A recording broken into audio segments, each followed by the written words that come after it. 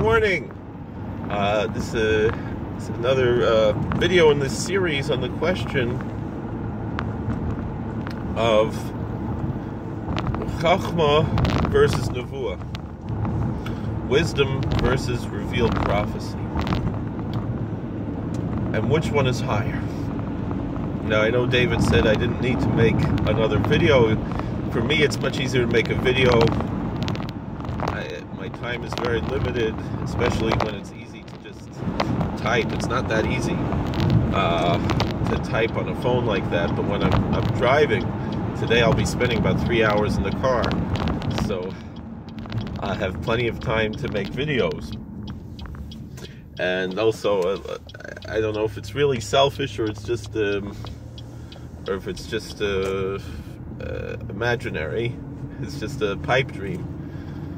But we're YouTube, about a little over a year ago, they changed their rules that you have to have 1,000 subscribers. It used to be that you needed 10,000 views to be monetized. So I used to get a check here and there.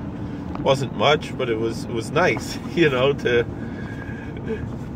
have some fruit of your labor on YouTube, and to probably get about $400 or $500 a year. It's not nothing. Now they changed it that you have to have 1,000 subscribers, which I do, and 4,000 hours of views, which I don't. So the more folks are watching, it gets me to that 4,000 hours. So that's why I make videos. I'm a little tired, so it's not, it's first thing in the morning. But it is what it is. I put tefillin on already, and I'm on my way to work.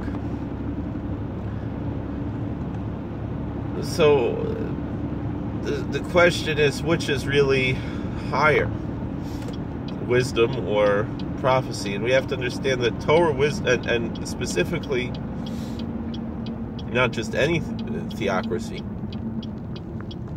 but is a Mosaic Torah theocracy greater than modern democracy? And again, the answer is there's a time and a place for everything. That's what Scripture tells us. Everything, there's a time and a season, and a time for every purpose under the heaven. And so there's a time for theocracy and a time for democracy. That's the way God designed it.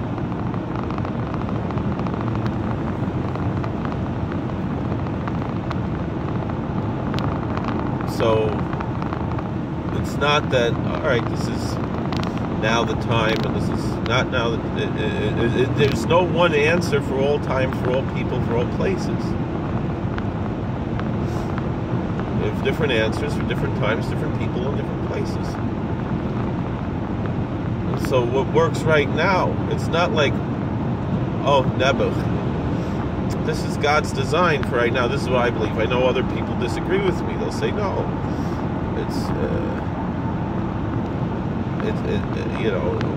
we're in a fallen state, but the fallen state is also part of God's plan. I know this. That's part of maybe the Ishbitzer theology, which I know was very controversial. But the level of providence, meaning the world wasn't designed 3,000 years ago to have this type of government, but right now it is. And 1,000 years from now, it'll be something else, most likely. Again, will be evolved to the point where we'll just naturally be following the word of God, and nation will not lift up sword against nation, neither will we learn of war anymore. And all of these things are part of that process of how we get there. And again, it could happen instantly, but the point is, and there's nothing we need to do to get there. The fact of the matter is, part of our work is our work as Jews is to be dedicated to the Torah, which means even if something is part of God's plan, which we might know or might not know, and we don't know. All I'm saying here is in a theoretical sense, not in a, these are nice drushes, but I don't know for sure.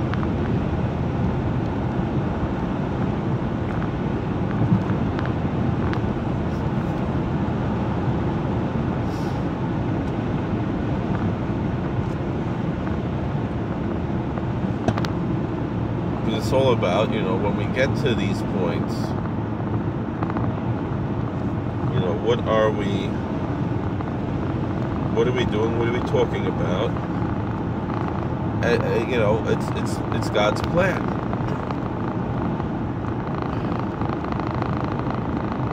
But certain things, within such a system, we're supposed to oppose. And I think a lot of it has to do, a lot of these things are not universal. A lot of these things are community by community, and each community has its role. And I'll bring up a more controversial subject with Zionism. And I'll tell you a story. I don't know if it's true or not, but it's a good story, and I believe it's probably true. I mean, when you use the term the Torah Karta, people automatically think of, like Yisrael David Weiss, who I've met. You're in Muncie, you run into this guy. You go to chasanas in Muncie, you go to weddings in Muncie, you're going to run into Moshe Berbek. He goes around collecting money for various causes, generally for Jews in Jerusalem. That's what he's collecting money for. And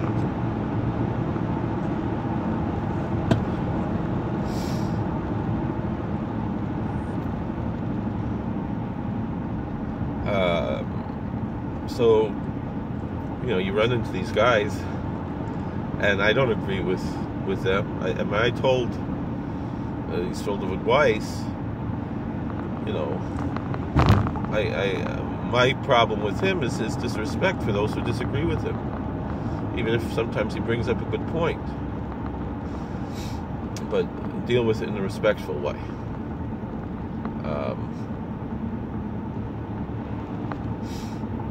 And it's not Torah-dik the way am I going to be stuck behind this truck. The way that he conducts himself, and some of the Bnei Yol, that they'll go and I remember Baron Leib Steinemann came to speak in Borough Park, and we wanted to see, so we went.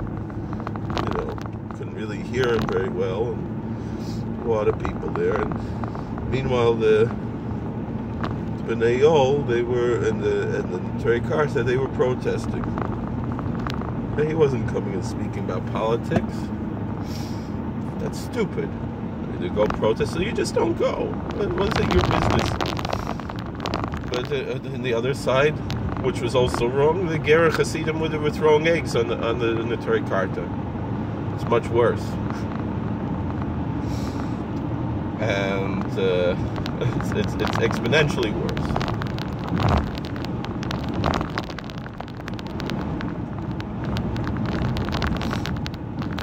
I'm not saying that represents all Gerach Hasidim, but this is from Pennsylvania, so I'm gonna be following this guy the whole way, aren't I? Let's see if I think over here there's enough physical, but there's a car there. I would ask him here. Let's see if I can't see what's over. Maybe over the next hill I can see it. So anyway,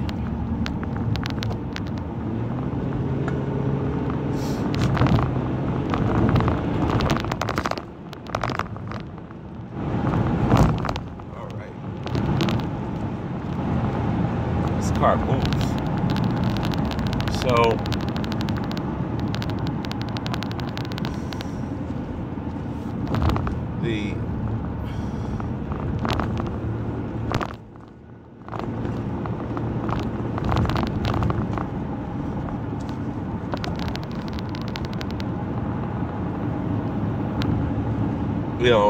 the thing is that we can agree to disagree. I know one Rebbe who I'm very friendly with. He told me a very smart thing. He said, the Hasidim that he has now, and he's Baruch Hashem, he's growing, and he deserves it as a Voiliyid. His Hasidim, they ask him, and they live in Israel, should they go to the Bechiras, should they vote? And they want to do what the Rebbe does. And his answer is, well, what does your father do? If your father doesn't vote, I don't want to have you make problems in your house. There's no need for that. And if your father votes, I also don't want to make problems the other way. So,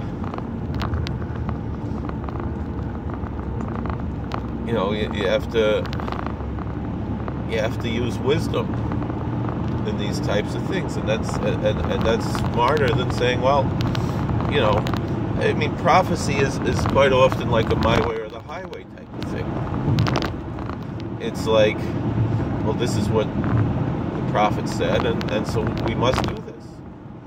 Wisdom, you stop and think, well, what does this actually mean?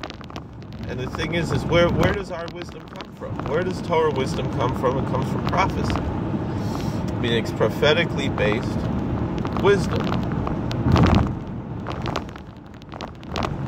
Not that the wisdom itself is the prophetic word, but the wisdom is the extrapolation that was in the potential of the prophetic word, and in a certain sense it's guided by providence.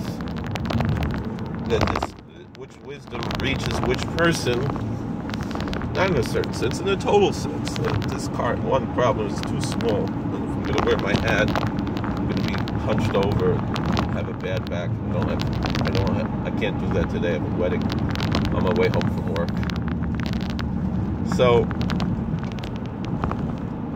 I hope so. B'ez Hashem, I hope I get home in time. This is really pushing it on Erev Shabbos. So, Kabbalistically, wisdom is higher, though, than prophecy.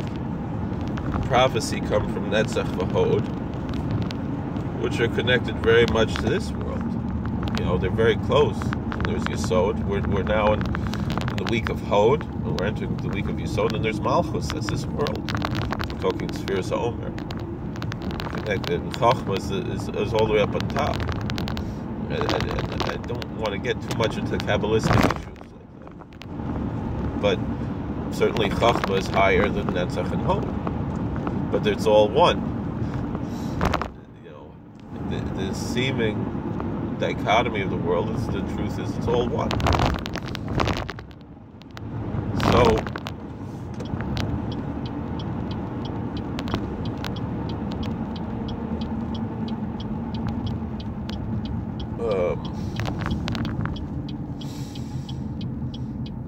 just because something's apparently one way doesn't mean it is. So God is guiding everything that's going on. But from a Torah perspective, the Torah tells us, Torah lo b'shamayim. The Torah is not in heaven. Lo b'shamayim. And the way we are taught that is that wisdom supersedes Torah. It supersedes, meaning the Torah was given, the prophecy was given, and now it's our job to use wisdom to extrapolate that given prophecy in a way that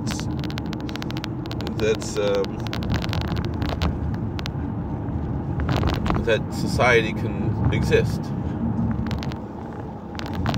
So that's why Greek wisdom could not sustain this.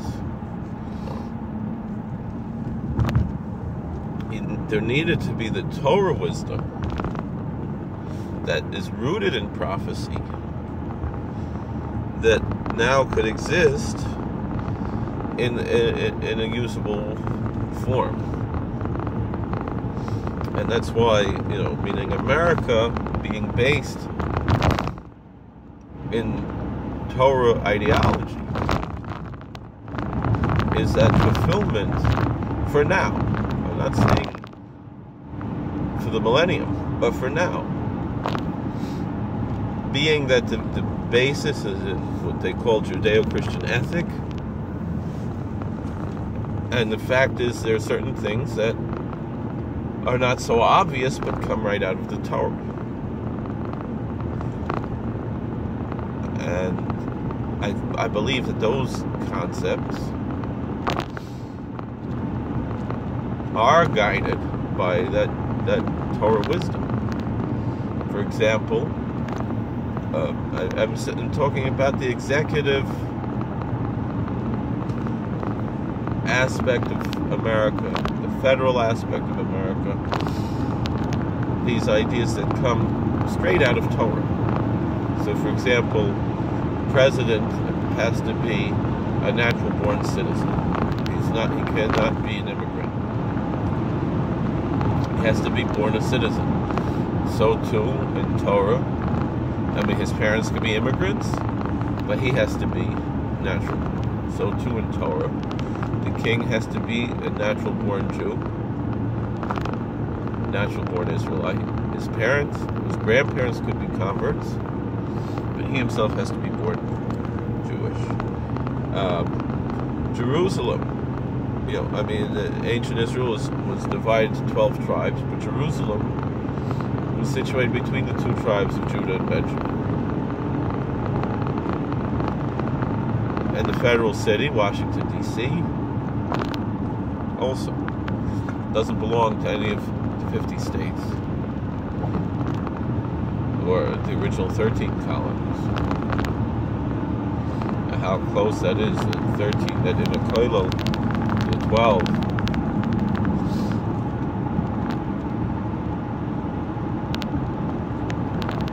And they originally were 12 colonies that became 13 states, so it's really in the root also back to the 12 tribes type of thing. I'm not saying in an absolutist sense, I'm not saying in a halachic sense, I'm saying in the sense that how God guided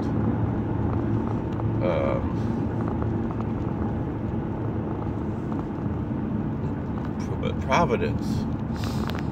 And so too, now, with all of these things being said, I know I say that a lot, I gotta stop that. Or maybe it's my catchphrase, I don't know.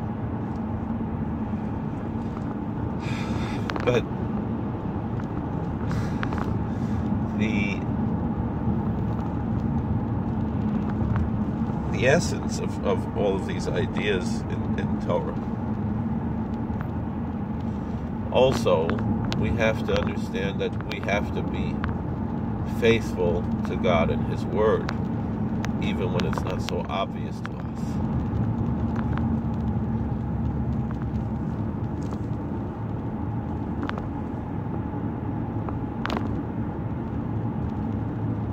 Even when it would seem, it would make sense the opposite. And so that's where we need prophecy to guide us. But they're both, there has to be the mix of prophecy and wisdom. I mean, halacha doesn't exist in a purely prophetic form. Halacha, Jewish law, exists in the wisdom form. Meaning the decisions that were made by the Sanhedrin, that's what's binding on all Jews. And then the halachic process of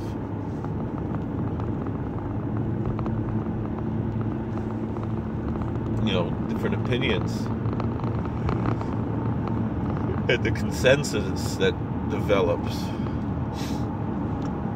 And quite often we might not have the same reasons for coming to this consensus, but it becomes a consensus. And so, like we've discussed about electricity on Shabbos, the consensus is we're not allowed to use electricity on Shabbos. The reasons why, those reasons vary. But the consensus is we don't do it, even if 100 years ago people did. And fine, pious Jews and Talmidei Chachamim and Torah scholars, they did. Today it's generally accepted this is not something we do. Whether it's because of the reason that Chazon Ish said, or it's the reason that Rabbi Yitzchak Elchanan said, or that this one said, that one said. But whatever it is, it's or it's like Rabbi Shlomo Zalman said, we just don't know. But it is what it is. Oh, there's a school bus up there. So anyway, that's how halacha works. But then beyond halacha, there's hashkafa, it's ideology. Beyond law, there's ideology, and again, different issues that we have to deal with.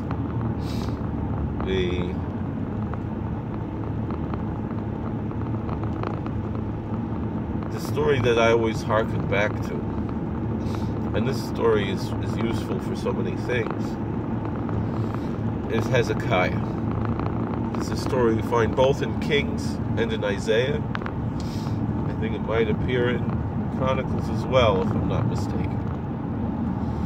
It's the fact that it's repeated in Isaiah, though, which is not a history book, and yet there are a few historical, I mean, none of these books are history books the way we consider them, but I'm talking in the biblical history genre.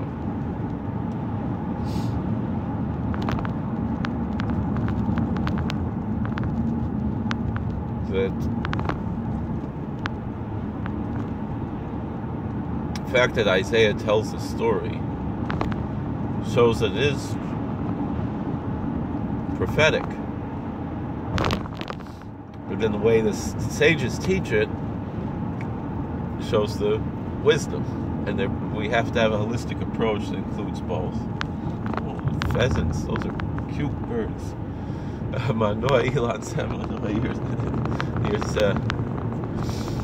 So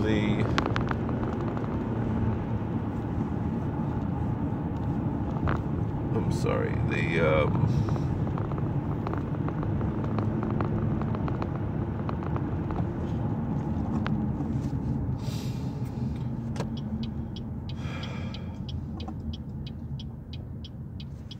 put my payas up already. I'm going to work. So the meaning here with I'm so exhausted.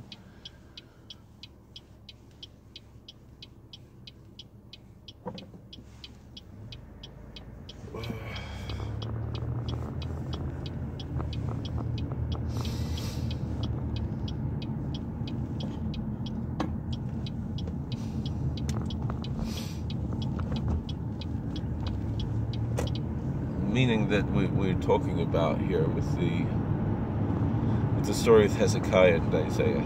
So in the Bible, Isaiah approaches Hezekiah and tells him,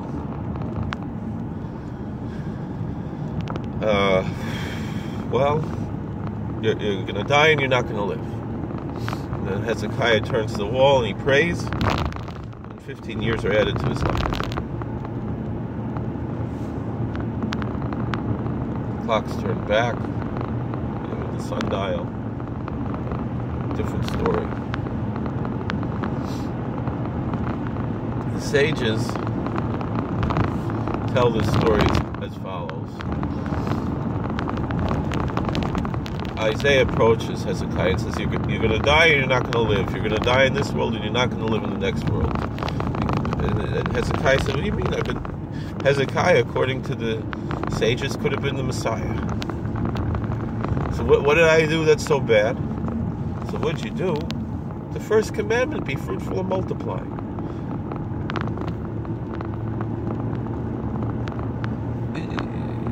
You never got married. You're living a celibate lifestyle. That's not acceptable. It smacks in the face of the Torah.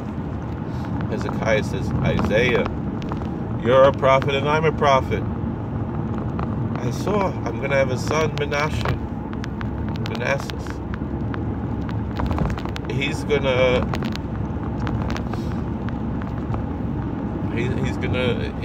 be wicked like my father was.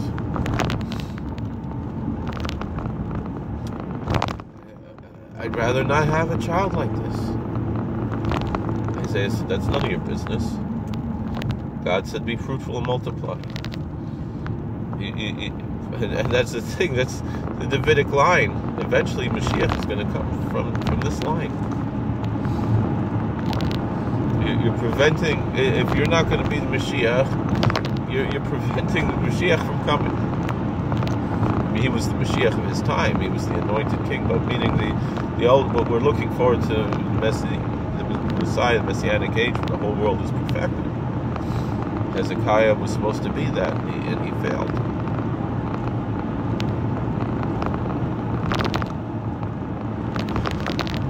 And so Hezekiah said, well, you know, Isaiah, I'm a righteous man, you're a righteous man. I understand you have a daughter who's available, right? Maybe we'll make a shidduch. I'll marry your daughter. He'll have a righteous father and a righteous Zayda, a righteous grandfather. And hopefully there's a low fox and avoid the Yid, you know. He'll grow up to be a pious Jew. Alright, it's a deal. Make the shidduch. And so Hezekiah, he got up and prayed by the wall, and meaning not the western wall. He was praying by the wall next to his bed, and he was healed. And 15 years were added to his life.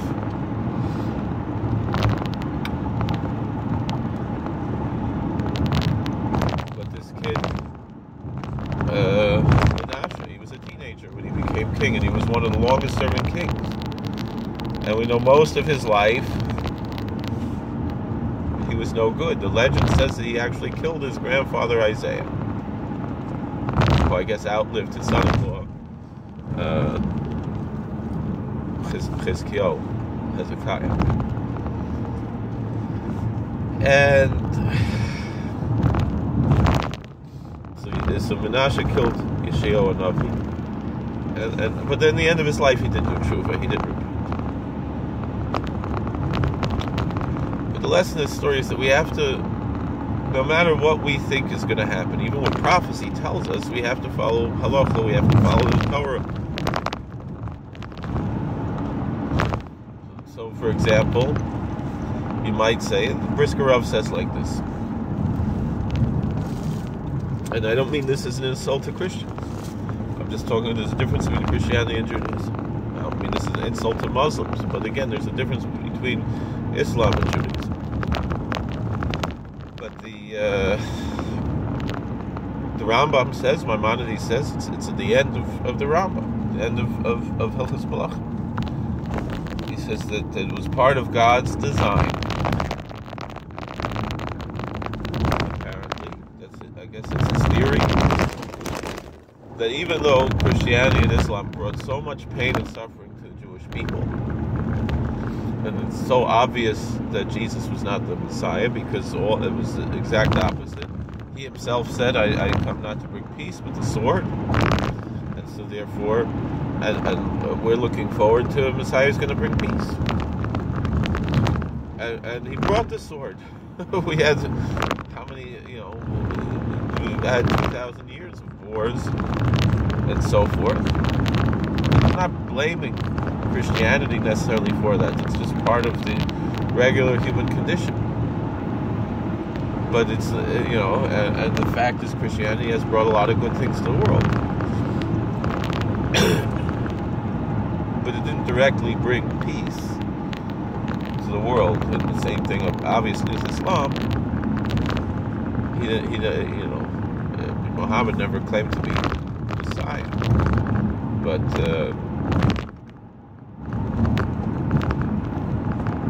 but the fact of the matter is that these two religions, as much as they parochially for our community have made our lives much worse, but for the whole world generally, it's been an improvement over paganism. It's been an improvement over the way things were before these became the dominant religions in the world. And Maimonides says that this is part of God's plan to bring the Messianic in. That the people will see when the real Mashiach comes, it won't be such a big transition, because they'll already know about God, they'll already know about Torah, and they won't be coming from worshiping Odin or Zeus or something like that. They'll be coming from a place where they already, they're already reading the stories of Abraham, Isaac, and Jacob, and Moses, and Aaron, and David, and so forth and so on. It's not going to be a surprise. It's not going to be totally out of left field. And so these religions are part of the process of bringing Mashiach. Now, does that mean that we should be supporting them in a major way? No. We can be friendly with them and find alliances when it's necessary, but that's not what I'm talking about, having allies. I'm talking about,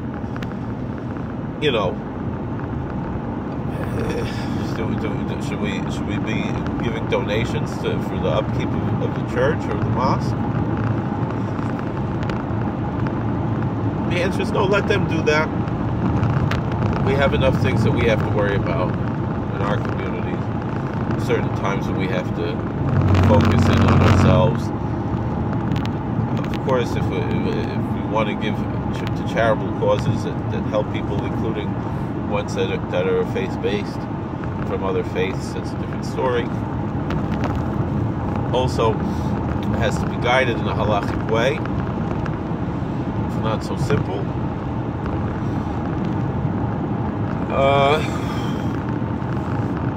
Obviously, the Jewish charities have to come first, but of course, what's a Jewish charity? Meaning a true Torah charity, not the JNF, not the Jewish National Fund.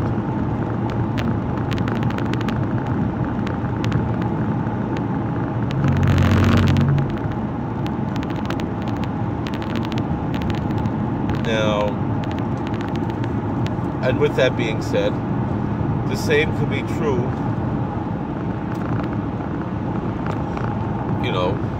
and we don't know. Now, Maimonides was stating his opinion. Doesn't mean that that's gospel truth, if you'll excuse the term. It's an interesting opinion, and it makes sense.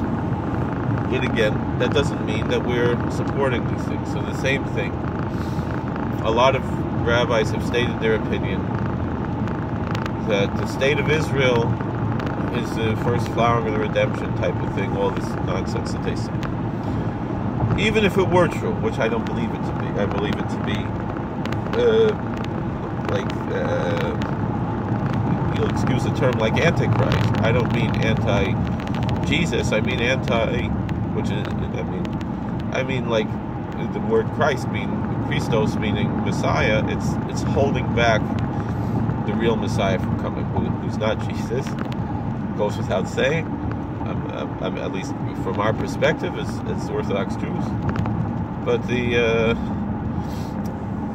Gemara says, "Ein ben David ba shetich l'malchus zulus b'Yisrael." Messiah won't come until the son of David won't come until the pettiest government ceases among Israel, and so it's holding Mashiach back from coming. That's my belief. But even if, let's say, it was part of this process of bringing Mashiach, Does that mean that we have to support it when it's so obviously antithetical to Torah? You know? And so that's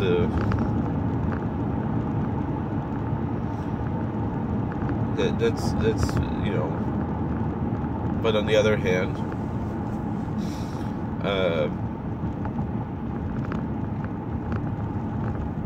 is there a certain wisdom in some of these things, in bringing democracy and so forth? Meaning, what would be better right now in Israel? A more secular American-style democracy, or a religious state? I like I said in the previous video, a religious state won't work. It simply won't work until you have prophecy guiding it. It's just not going to work. I mean, the situation they have now also doesn't work. You know, but that's the issue. So essentially, that's what we're dealing with. Thank you for watching. God bless. Please like, share, and subscribe. Comment. So which is higher? Chachma, Nevuah, they're both very high. We need both. But the Chachma has to come from Nevuah. And, you know, Netzach V'Hod, Unikas Nevi'im. But,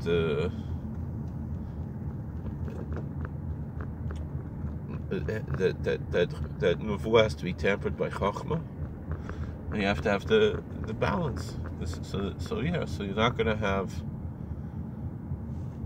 the, you know, we're not going to just go and be Bible thumpers and saying, look, the Bible says in this week's Parsha, V'hem tavod l'olam, they will serve you forever. The Torah says slavery. Common sense tells us no. That's we don't have slavery today. And thank God. But look, it's in the Torah. Now the thing is, so then what? So then they're going to say the same thing about Tefillin, though. You know, we're going to say the same thing about Shabbos. Oh, we progressed beyond that. No. Because we haven't. And we won't. We never will. Because Shabbos is such a lofty, great thing. And we need the wisdom of Torah wisdom to guide us. And halacha to guide us. And that's the way. You know, so no, we'll always have Shabbos. You know, we'll always have Paris. We'll always have Shabbos. And it's a romantic thing. We'll always have Shabbos. That's part of our relationship with God, but the slavery is not part of it. Polygamy, it's not part of it. We'll always have to have polygamy just because the Torah says so. I know some people that's what they believe. Well, if the Bible says it, then we have to have it. That's a silly approach to prophecy in Scripture. So that's what I mean. If you just have plain prophecy without wisdom, then you're gonna. It's the solo scriptura. It's the Sadducees who stone people in the street. It's the Taliban. It's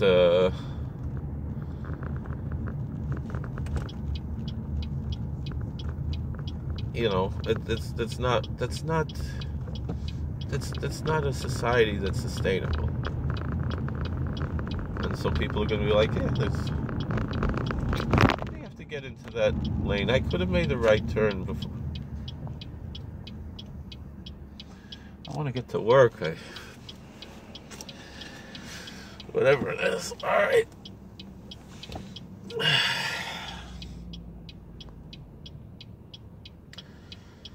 So that's what I have to say. Thank you for watching. God bless. Please like, share, and subscribe. Comment. Is it making sense what I'm saying? I don't know if it is. You know, meaning we have to have both. We have to have.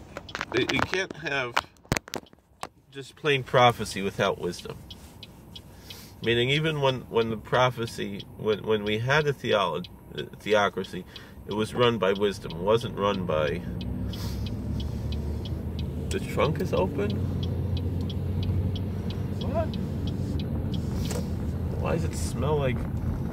Is that my car? You know.